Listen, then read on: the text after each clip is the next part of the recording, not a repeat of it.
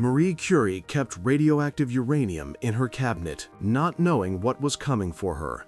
Sacrifices for science that lit up the world. Paris, 1898. In a cold Sorbonne shed, Marie and Pierre Curie were processing 8 tons of uranium ore by hand, using pots and pans, working among harsh acid fumes. They lived right in the lab, eating bread and milk.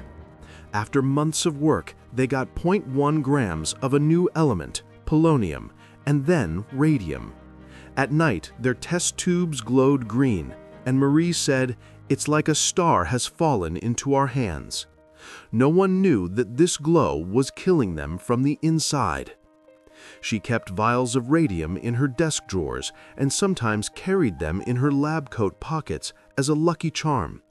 Her hands were covered in sores, her hair fell out, but she never stopped her experiments.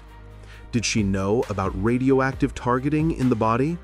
Curie believed a researcher should have just one passion and believed that discoveries belong to humanity. In 1903, the Swedish Academy wanted only Pierre the Nobel Prize. He turned it down without her name. "This isn't just my discovery, it's ours." That's how Marie became the first female winner. In 1911, she got her second Nobel, this time in chemistry. Back then, the newspapers called her the family breaker because of her affair with married scientist Paul Langevin. Mobs stormed her house.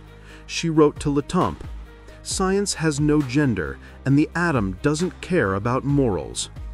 In 1914, during World War I, Marie created 20 mobile X-ray labs, her little Curies. She went to the front lines herself, teaching doctors and doing diagnostics.